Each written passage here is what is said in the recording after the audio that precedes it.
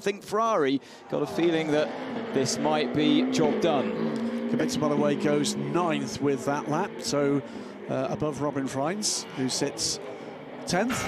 What this does is to show how tight this field is, not only because we've got Ferrari, Porsche, Cadillac as the top three different brands, and 5 different brands in the top 10, but also because the car that is likely going to be on pole, the sister car, didn't make the top 10.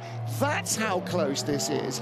That's how even these cars are. Storming run from Alex Lynn, but it's not good enough. He will stay 3rd. It's a cracking display, though, from Cadillac here today. And what a mix-up we've got in the order here.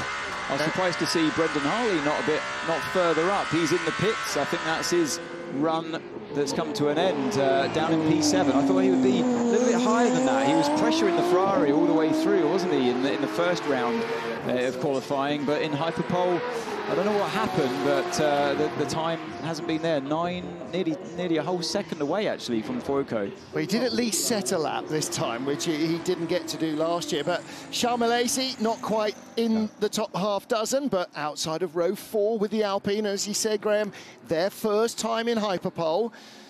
So Matt Campbell, another stellar performance, but not quite enough to hold off Antonio Fuoco. I was wondering about what was going on there, because he chose to go through on what I thought was going to be a flying lap, and then was going very slowly. Yeah. So there's a problem there for the Alpine. And that is just at the bottom of the Kemmel Straight, so it's quite a long walk home from there. Well, that's not going to affect anybody's potential pole-sitting run. Robin Freins is on a reasonably quick lap. No, but I think we've all seen the best from the tyres. We've definitely seen the best from Antonio Fuoco. He's happy with that one. Yeah, baby.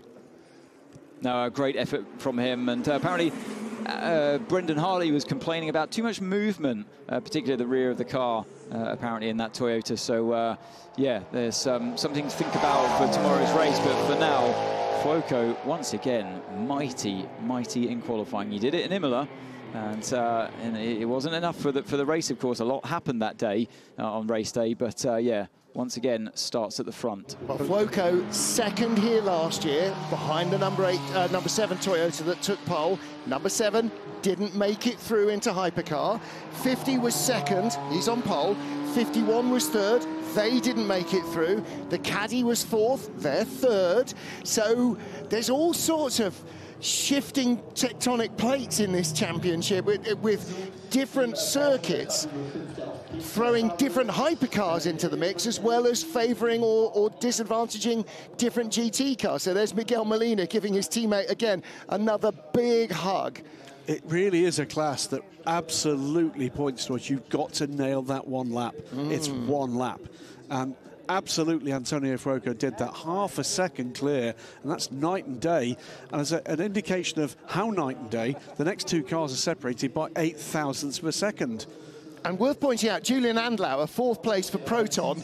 Proton didn't have a hypercar on the grid at Spa last year. They didn't roll out their hypercar till Monza.